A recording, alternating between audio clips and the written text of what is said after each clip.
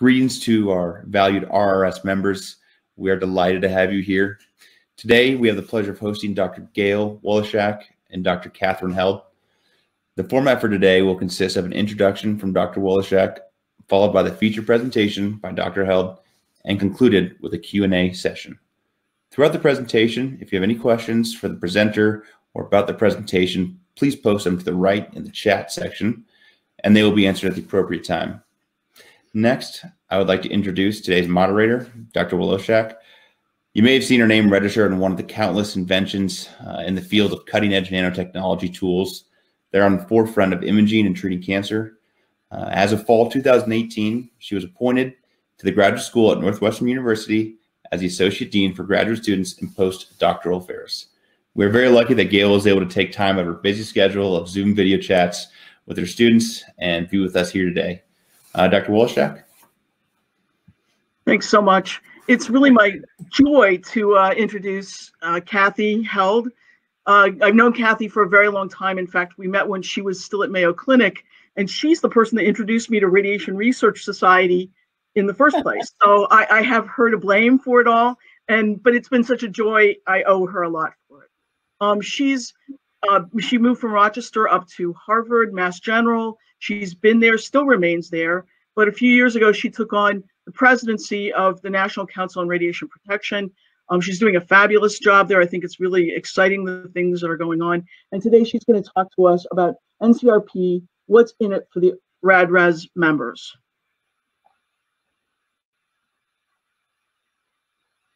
Okay. Thanks a bunch, Gail. Appreciate the nice introduction, and really am glad to have RAD-RES ask me to do this, to tell about a somewhat newer direction in my life with such an activity in my activities at NCRP. So I'm a radiation biologist by training. As Gail mentioned, I've been in radiation biology research for a long time. I'm not going to tell you how long. And I have really enjoyed that laboratory work and all the teaching and everything I did there. And about 15 years ago, I got involved in NCRP through serving on one of their committees. I barely even knew what it was before I started on that committee. And so it's really been a growth for me to be on that committee. And then on to the NCRP Council, and now as president. I'm going to turn my video off so I can concentrate on the slides. So what I want to tell you about today is NCRP, and really about involvement of RAD-RES members in NCRP, because RAD-RES has obviously been a really critical part of my life, as well as NCRP now is. So some of you are probably saying, so what the heck is this NCRP thing? Well, NCRP stands for National Council on Radiation Protection and Measurements.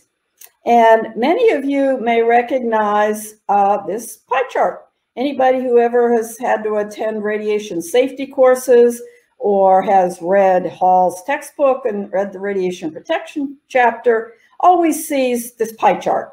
And this pie chart came out of an NCRP report published a little over 10 years ago.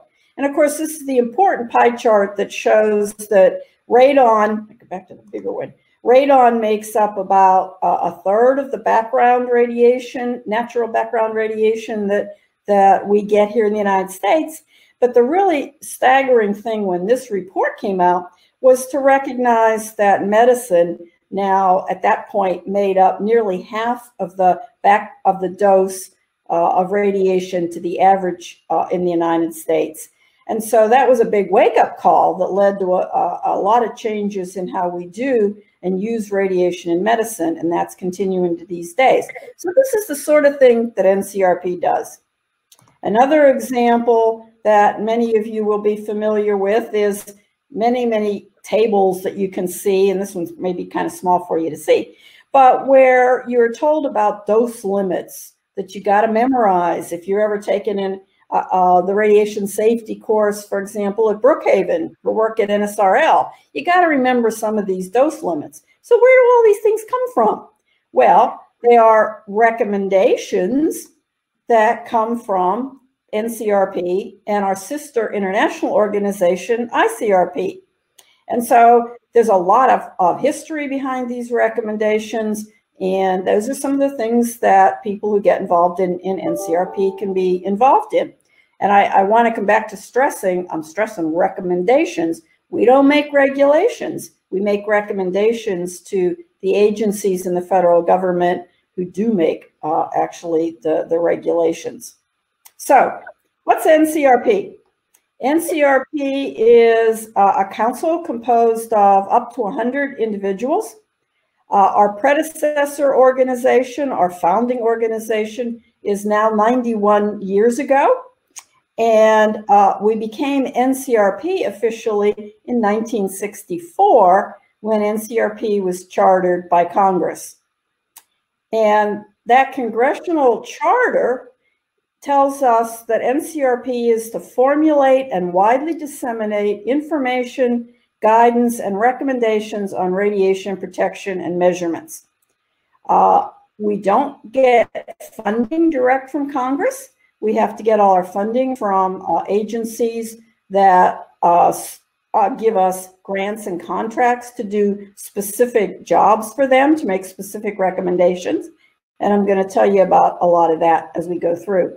And one of the things that's really important is to recognize that NCRP is a nonprofit corporation, and almost all of the work we do is done by volunteers. And this is where lots of our RAD-RES members come in. And it's really important to keep in mind how critical this volunteer cadre is to the activities of NCRP. We depend on you all and appreciate you all.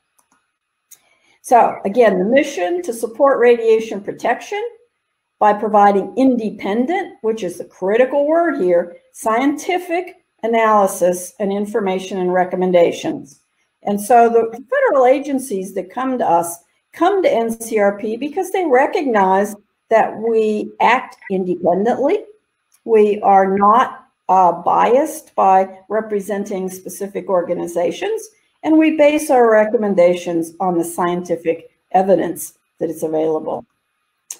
Here's the structure of the NCRP. You can see we have up to 100 members. That's dictated by our congressional charter, but we're supported by emeritus members and consociate members. We have a board of directors and a bunch of committees that I'm going to tell you about, these PACs and our other committees in a minute.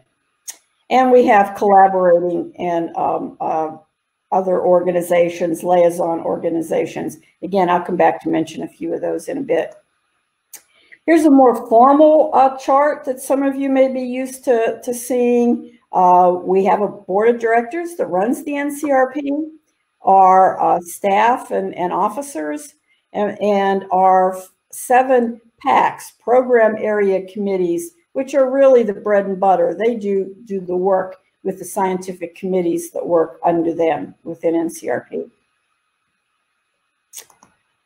So again, up to 100 individuals, the members are elected to 6-year terms, and I need to stress that they're selected based on their scientific expertise.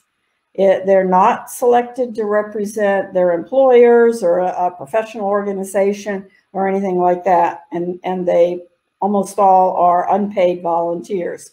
And these are the individuals, along with many others, who make up our program area committees, our scientific committees, and do the bulk of the work by serving on those committees and helping to prepare and, importantly, to review all the documents that are created by NCRP. Our members are in all facets of expertise that are in any way related to radiation sciences. So medical fields such as radiology and radiation oncology and dentistry, as well as risk analysis, emergency response, basic radiation biology, basic cellular biology, really all sorts of expertise that we need to be able to fulfill the grants and contracts that we get to make these recommendations. And as I've already said, Radiation Research Society members are a really integral part of NCRP. There are at least 30, I quit counting when I got to 30, RAD-RES members who are NCRP members or emeritus members of NCRP, and many more RAD-RES members who serve on our committees. Many serve in leadership roles, like Gail, who is head of our Program Area Committee 1, and I'll point out a few more of these as we go through. So there's lots of RAD-RES involvement, and we're always looking for more people to get involved. And I'll tell you a little more about how you could do that if you're interested as I go through these slides. So what do? We give advice, as I've already said, and we typically do that through the various documents that we publish.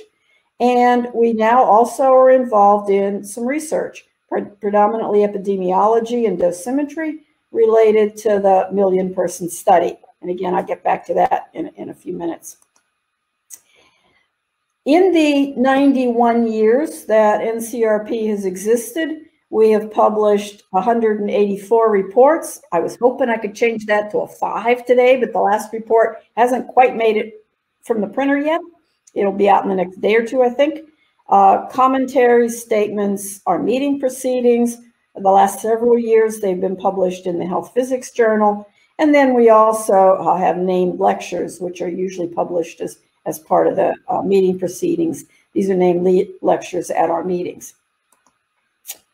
So the bulk of the work gets done through our so-called program area committees. There are 7 PACs that cover the gamut of all the kinds of work that we support.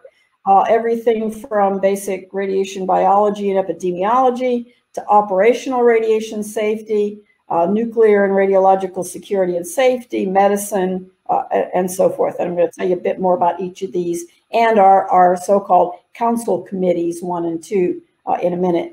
All of our scientific committees are assigned under a PAC.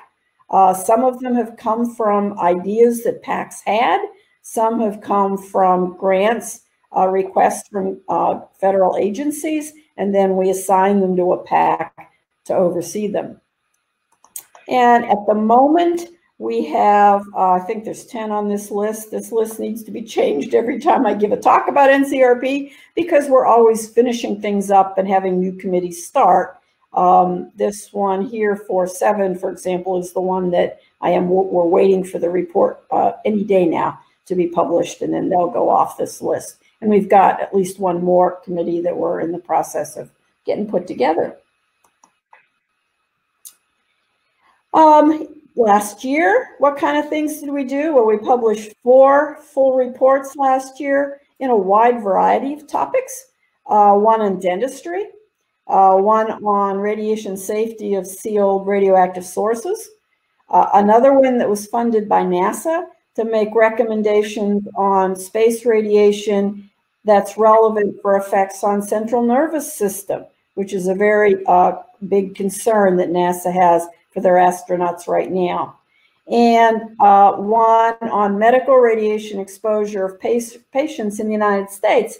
And that's the one that is updating that medical portion of the pie chart that I showed you at the beginning. And I'll come back to talk about that a little bit more in a minute. We also published one commentary, which is a smaller, the commentaries are smaller documents than our reports generally. And we had the proceedings of the previous year's meetings published. We have lots of sponsors. The size of each logo here is sort of proportional to the amount of money that we've received from those organizations over the years.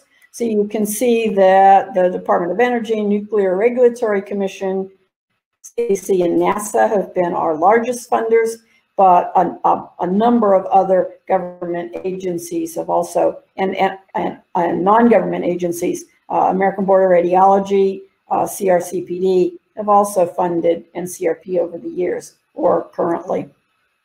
So let me tell you a little bit more about some of the things that we've got going on. And while I'm doing that, I can point out some areas that'll give you an idea of the kinds of expertise we need. And if you're interested in getting involved, let me know, let some of our board members or our PAC chairs know, and we'll work on some ways to get you eventually onto a committee. So the report produced, published a little over a year ago, about a year and a half ago, from Council Committee 1. And the reason we called this a council committee is because it wasn't under the guidance of any single PAC. It was overseen by all of the PACs, which really created a lot of problems for these folks because they had hundreds and hundreds of comments on their draft documents from all the members of the PACs that they had to deal with. So it was a real challenge. And they produced a wonderful updated document on management of exposure to ionizing radiation for the nation, for the United States. And this was primarily called for by the Nuclear Regulatory Commission. And we expect that in time, some of the guidance that was put out in this report, which is a little different from current regulations in a few instances, eventually maybe we'll make it into regulations through the NRC. We're just going to have to wait and see on that one. Council Committee 2 is another one that is really should be important for Radiation Research Society members. And in fact, one of the co-chairs is a previous RADRES member, our RADRES president, Jackie Williams. And a number of the people on the committee are RADRES members. So the idea here was to follow on with this group that had been called WARP. Where are the radiation professionals? And WARP had been a workshop that was held in 2013 to look at the status of the workforce in the various radiation-related disciplines in the United States. And they published, under the auspices of NCRP, this statement, which contained some information and some recommendations on how to move forward. So a committee was formed at NCRP to do a follow-up on that. And unfortunately, we've not been successful in getting a federal agency interested in funding this.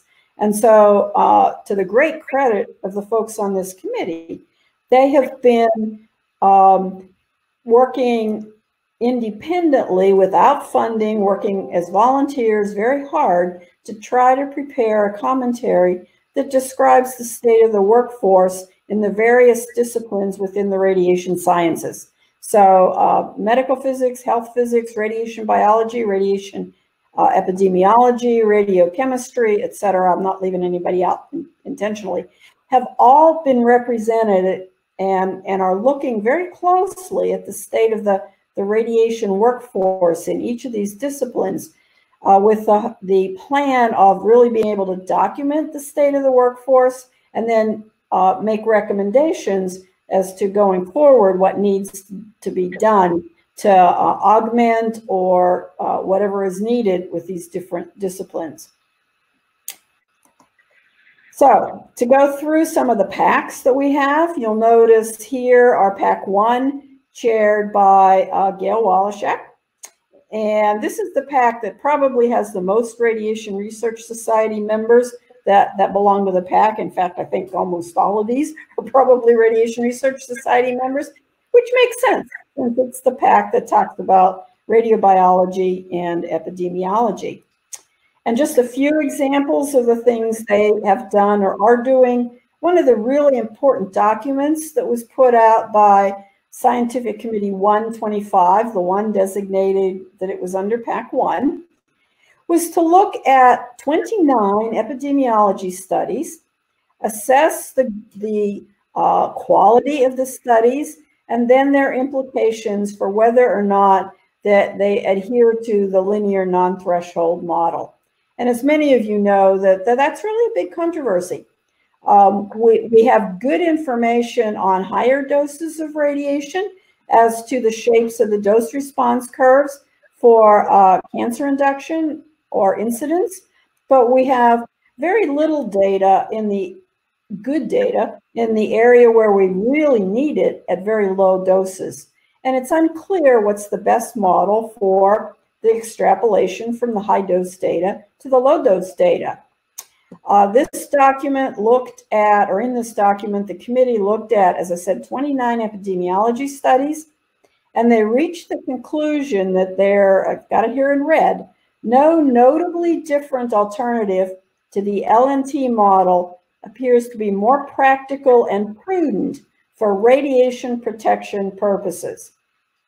So this was all based on what's the best model to use at this point in time for radiation protection. And the decision was to recommend the linear non-threshold model. Going forward, we'll continue to evaluate the data and see whether or not that conclusion holds up, and remain open-minded about it. And one of the ways we're continuing to look at that is this other committee that is currently working on developing a report.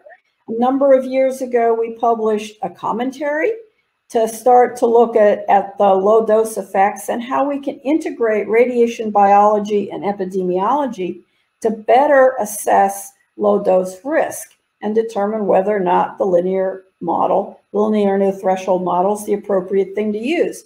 This commentary made a number of recommendations to further the investigations, and Scientific Committee 126, ably chaired here by shown here by Julian Preston and Werner Room, have been hard at work developing ideas of how we can integrate biology and epidemiology. And their report is currently in press. It's being prepared by our editor to go to the printer. So hang on for something really interesting that's going to come out in that report, I hope. Another committee that is actively writing right now is a NASA-funded project that we have to look at the sex-specific differences in lung cancer. As many of you would know from your studies, if you're funded by NASA or if you're interested in epidemiology, you know that the atomic bomb studies, the lifespan, the LSS lifespan studies from the atomic bomb victims have shown that lung cancer in women is 3 times more prevalent than it is than in men, as 3 times greater risk than it is in men. And this has been a real problem for NASA because they use the LSS epidemiology studies as the basis for developing the risk and dose limitations that are applied to the astronaut corps. And so they have asked NCRP to look at this very carefully and make recommendations and evaluation and recommendations about what is the appropriate ways for these models to be done and applied to the astronaut population. So this committee is working very hard, doing lots and lots of webinars at the moment since they can't meet in person. So PAC 2 is the Operational Radiation Safety PAC, and I don't mean to downplay them, but I'm going to go through their work fairly quickly because I know they are not a committee that is so common to the kinds of work that RAD-RES members do. So right now, the main project they have going on is to revise one of the older documents that we had on Operational Radiation Safety Program. And they're working very hard on this. And if I was giving this talk to the Health Physics Society, I'd spend a long time on this slide. But for RAD-RES, I'm gonna just move on quickly.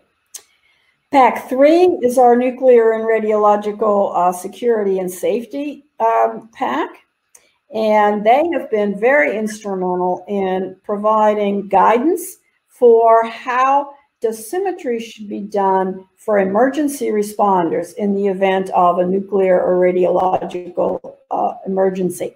And they published a report, developed a report that was published a couple years ago, and have followed that up with essentially a boots on the ground implementation document for specific guidance on how to do this dosimetry. This PAC continues with the theme of how to do dosimetry, and they're now working on a statement from a new committee that was formed several months ago to look at instrument response verification for radiation emergencies. The problem, we had local and state jurisdictions saying, well, you know, after 9/11, we were given money to buy all these radiation detectors, and we learned how to do nuclear and radiological emergency preparedness. But keeping these detectors working and keep is or keeping them calibrated is an expensive proposition, and we've not been given money to do that. And so they've come to us through CDC and said, can you give us some guidance? What can we do to more affordably do calibrations and keep these instruments in good working order? And so that's what this committee is working on doing. Very practical, but obviously based in radiation dosimetry and radiation sciences. Pack 4, our biggest pack, is looking at radiation protection in medicine.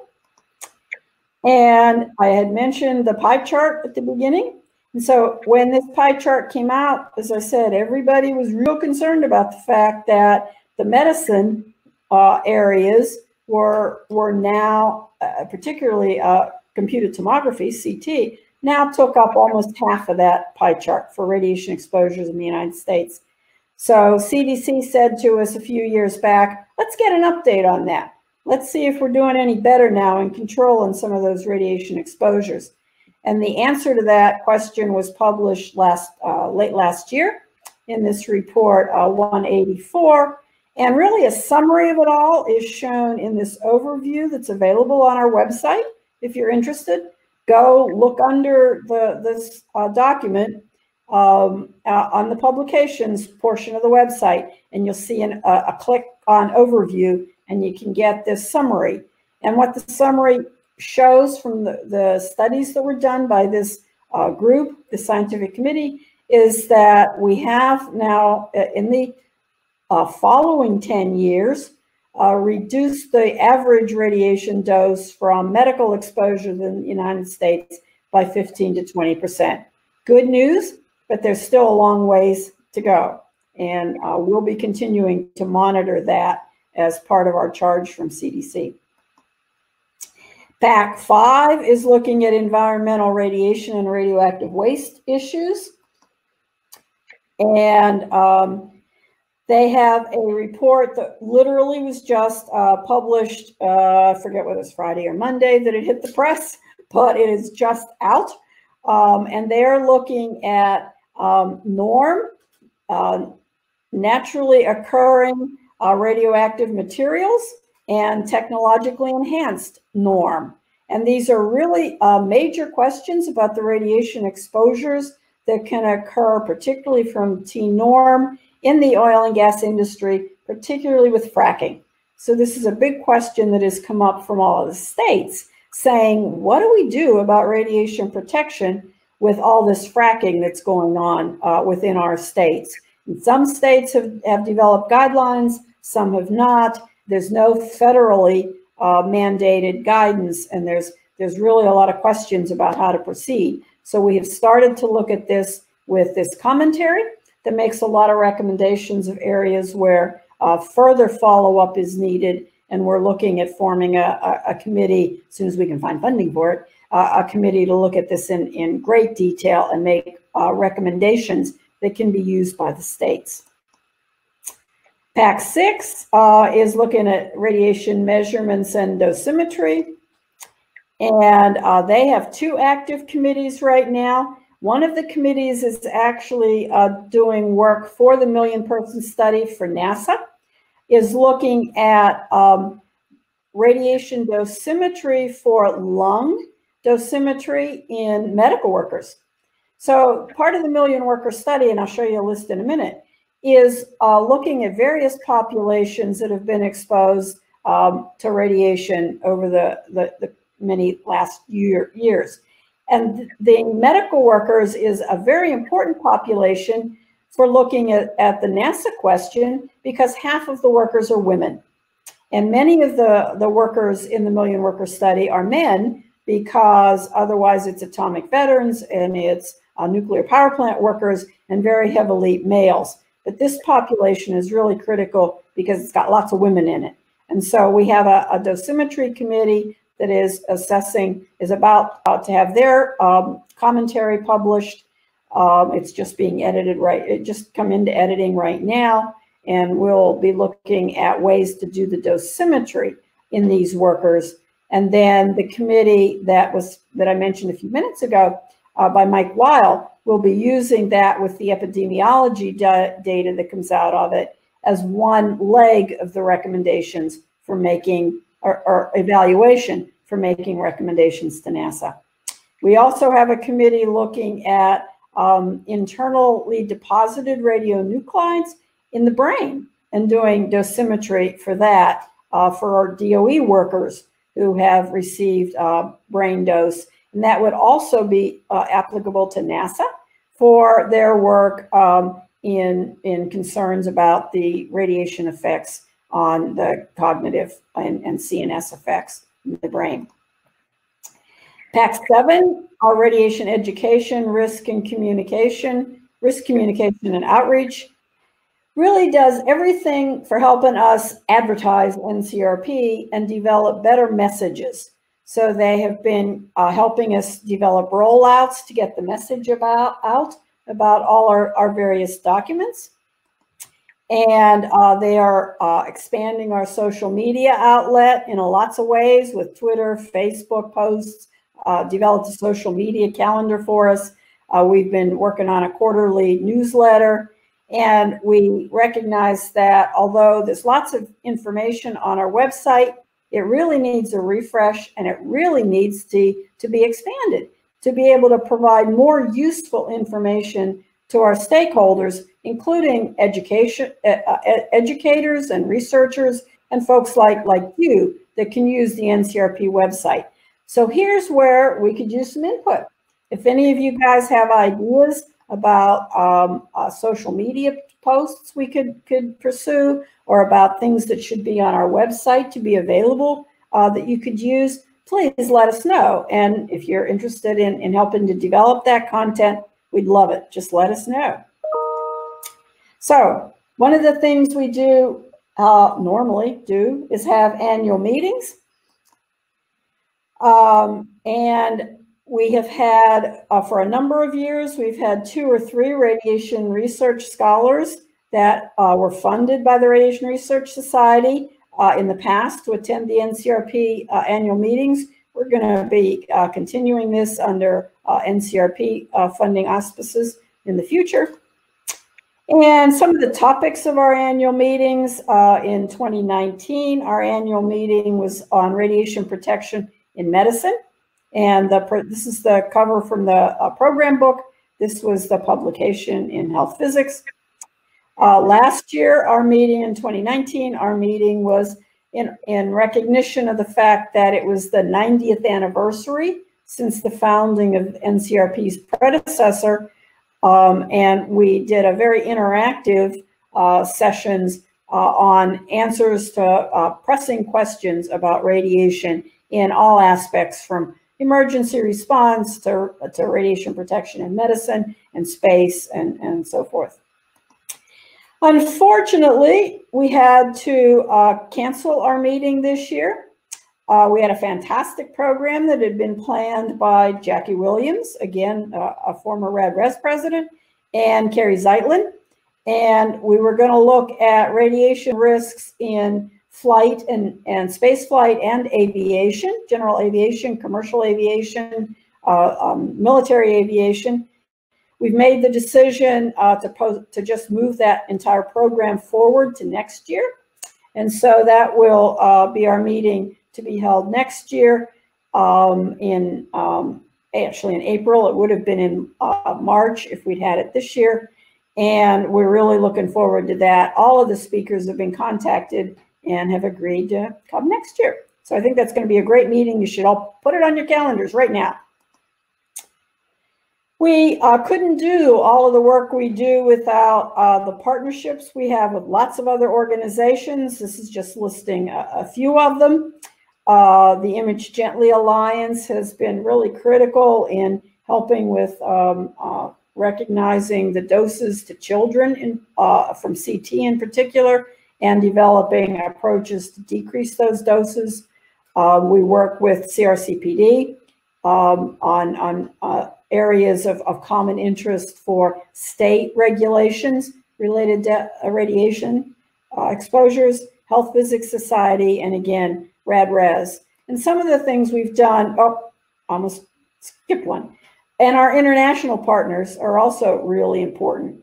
UNSCEAR, ICRP, ICRU, IRPA, and we have RADRES members too, but NCRP members who are involved in all of these organizations, and really good partnerships and back and forth between the organizations. RADRES partnerships, for example, last year, some of you hope attended the NCRP sponsored symposium on the million-person study that had 8 speakers. Several years before that, we had co-sponsored with the CRH a 2-part symposium on radiation biology, epidemiology, and radiation protection, and that was in honor of Bill Morgan. And over the years, there have often been NCRP-related or sponsored talks at RADRES meetings. So NCRP's always been an integral part of the RADRES meetings, and we look forward to continuing that. And as I've mentioned several times, we oversee, we conduct the million-person study related research. And so the million-person study, it's actually up to, we hope, 1.1 million persons at this point. And it involves individuals who are part of the Manhattan Project, a large number of individuals who worked at DOE facilities over the years, the atomic veterans who were exposed in Nevada and Bikini Atoll, nuclear utility workers who continue to receive radiation doses, industrial radiographers. The Navy has been a big partner with us in looking at some of these people in many of these areas, particularly the industrial radiographers and some of the nuclear utility workers have worked at Navy facilities, and the Navy submarine personnel are going to be part of this study going forward at this point. And here's the medical population that I mentioned. This is medical workers, not patients, medical workers. And here's, again, stressing that a really important part of the MPS study, because what we need for addressing NASA's issues is the medical workers, because half of this population is women, and there are very few women in many of those other populations. So it's been challenging dosimetry. The committee has worked really hard to get that dosimetry done, and it's now up to the epidemiology team to figure out what that's going to tell us, that we can help with guidance to NASA. So sometimes I've mentioned over and over again our various kinds of documents, and one of the things that is really critical for NCRP when we are hired or contracted, given grants from government agencies, is that they realize that we have great expertise in evaluating the science and developing these documents, but we also have very vigorous, very stringent review processes that are much greater than anything any of you have probably ever been through with a journal. So let me tell you a bit about it. We have these various kinds of, I've mentioned primarily reports and commentaries. We can also, when needed, put out statements, which are very short documents like that WARP statement was, and various other kinds of procedures, documents that we do. And we do annual reports. And if any of you are interested in that, the annual reports are freely available on our website. Just go to the NCRP online website and click on annual report, and you'll see the one that was just posted about 6 weeks ago for last year. This is a little bit of a long, I don't know how well you can see this slide, but essentially it shows you the whole process from when we get an idea or get approached by a government agency that wants us to prepare a document. It has to go through approval by our board of directors. We put together the scientific committee. The scientific committee works and works and works and works to come up with a draft document. The draft document goes to the relevant PAC, and it's reviewed by the PAC members. Sometimes, as someone will tell you, we recently had over 600 comments from a PAC that went on one of the documents that they were reviewing. Then the committee has to address all of those comments, comes up with a revision. The revision now goes to full council. Remember, that's 100 people.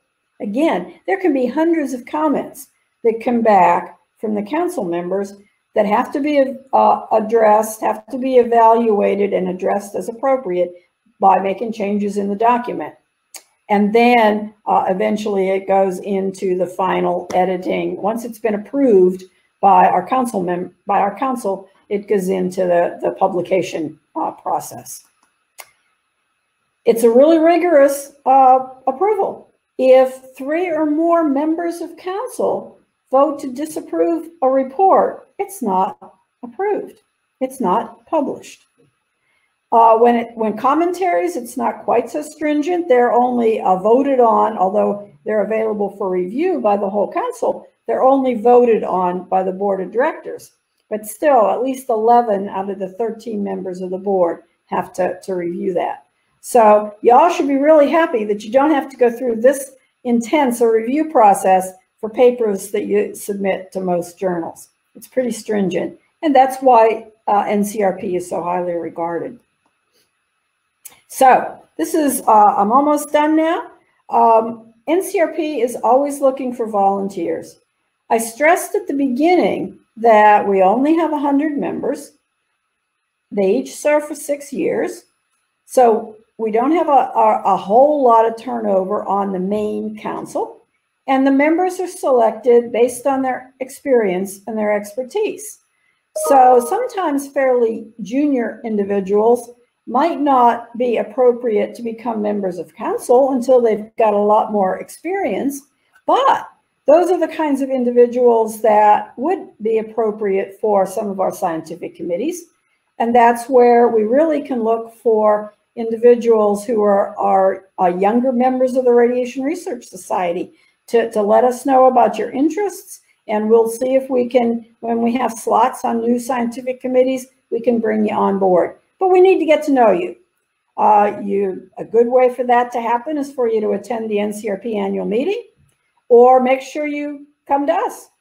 Get to know me, get to know our PAC chairs, our board members, other council members, because these are the individuals who select the membership for our PACs and for our scientific committees. So if you're interested, call up me, call up Gail, call up Jackie Williams, call up any of those people that I have listed as I've gone through these slides, or see us at meetings and let us know what you're interested in. So this is pretty much just a summary of all the things I've tried to tell you today. NCRP is chartered but not funded directly by Congress. So all of the work that we do to create these documents on these many, many different kinds of topics are funded by grants and contracts that we have to get from federal agencies and others. And that's also how we fund our annual meetings. Never a registration fee for our annual meeting. Anybody can attend. And we also have partnerships with numerous other organizations. And in closing, I just want to thank RadRes, obviously, for inviting me to do this, but also the NCRP and all its members and all the members of our PACs and scientific committees. NCRP wouldn't exist without them. And I hope that I've interested some of you a little more in NCRP. And I can't believe I finished on time. Thank you very much. Those of you who know me know I never finish on time. So this was a miracle. Thank you. That was great, Dr. Held. We appreciate all the information, and you killed it with regards to time. Glad we could cut that down. Dr. Woloshak, would you mind thanks, Kathy. That was really fabulous. I did a great summary of NCRP. I mean, it was really, really interesting. There's a question for you from Edizam, who first says, thank you, Kathy. And I'm sure that there would have been a lot of applause after your talk, but we just can't do it this way. And he asked the question, can you please comment on the nuances between radiation risk assessment and radiation protection? Oh, thanks for your nice comments, Ed. We should ask an epidemiologist that. I mean, radiation risk assessment has to be considered when we look at protection. I guess you could think of protection as being really, in a lot of ways, what the regulatory agencies do when they set dose limits. NCRP doesn't, as I stressed at one point. We make recommendations about those dose limits, but we don't have the legal authority to implement them. That's up to groups like NIOSH and Nuclear Regulatory Commission and EPA, depending on whether it's occupational or medical or, well, let me take that back. Medical workers. There aren't dose limits in medicine because you always have to adhere to the ALARA concept, as low as reasonably achievable. And I didn't get into all of that. That's really part of radiation protection.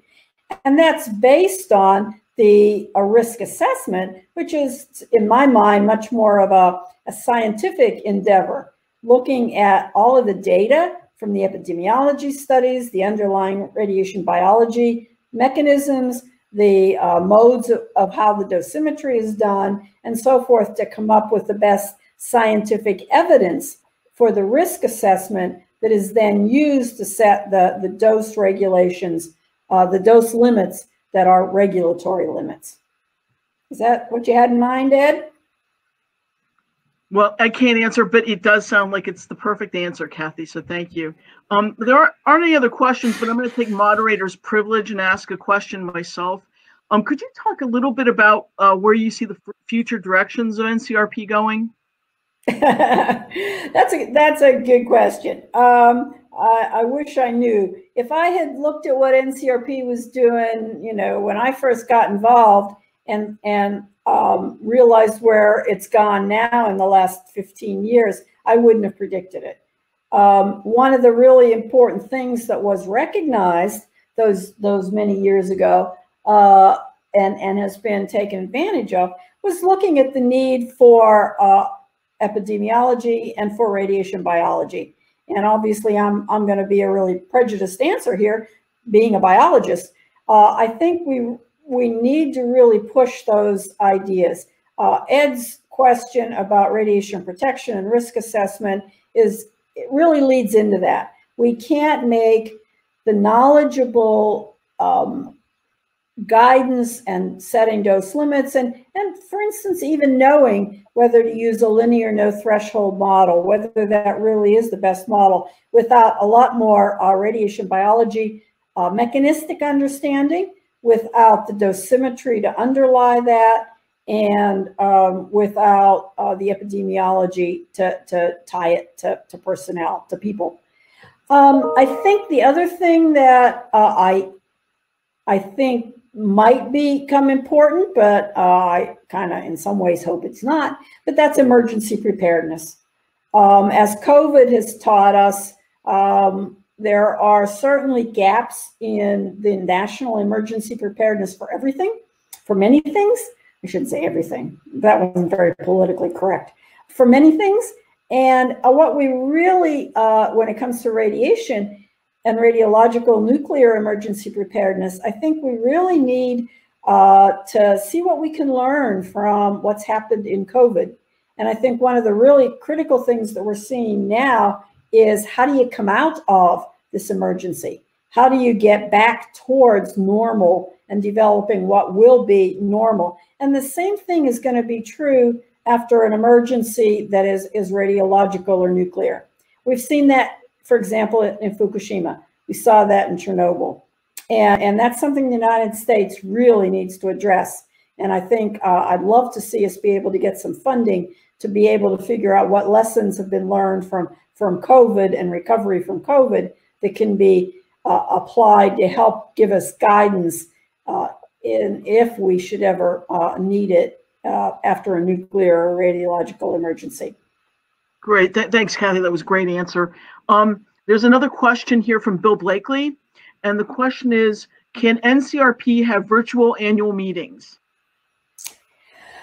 I think we certainly could look at more and more organizations that are doing virtual annual meetings. American Cancer Society, AACR just had, American Association of Cancer Research, just had their big virtual annual meeting. This year, unfortunately, we just didn't have the time to do that for the NCRP meeting because we already, our meeting was only about a month out from the time we had to make a decision to shut down. We did do our business meeting virtually, but that was only an hour and a half, and that worked very well, much to my pleasure. I was really worried. But I think we're seeing so many people, so many organizations doing virtual meetings, and I think that could be done if we make the decision to do that. I think there's a lot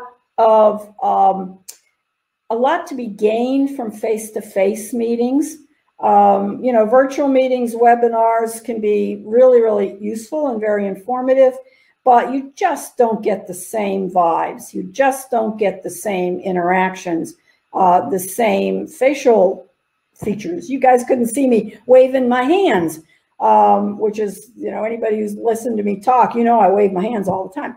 And I think that's important. That kind of thing gets lost. And so I think that there's probably going to be a new normal that's going to be, if that's the phrase you want to use, going to be some mix of virtual meetings and face-to-face meetings.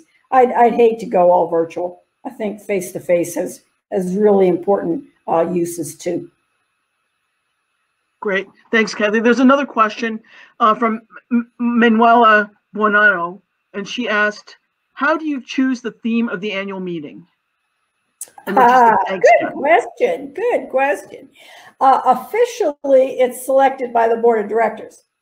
But prior to that, you know, the president, the board, all solicit ideas from essentially anybody. We talk to our PACs, we talk to our PAC chairs.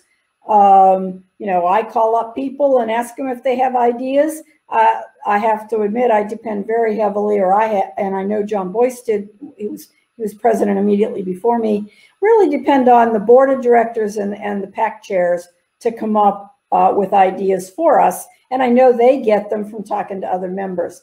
And it's essentially a lot of just discussion, and sort of some idea rises to the top, and the board eventually makes the decision. Great, thanks. So if you have suggestions, Manuela, talk to Gail, and Gail please. Me and the board.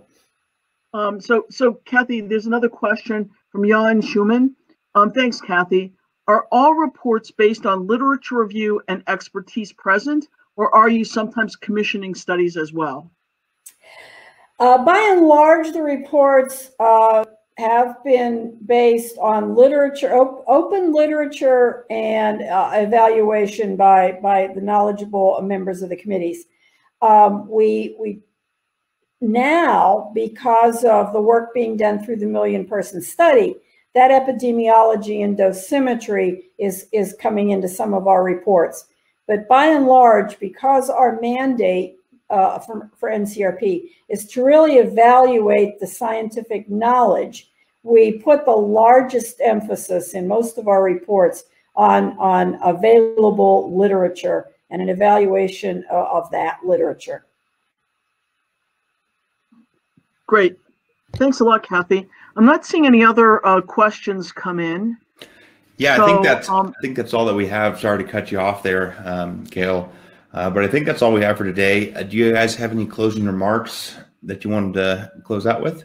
I just want to thank Kathy for doing a fabulous job of talking about NCRP and how important the organization is. She really did a good job. Thank you so much, Kathy. Well, thank you. And I just want to thank RadRes for inviting me to this, gives me this opportunity, and all of you folks for listening. Thanks a bunch. Yeah, thank you guys so much for attending.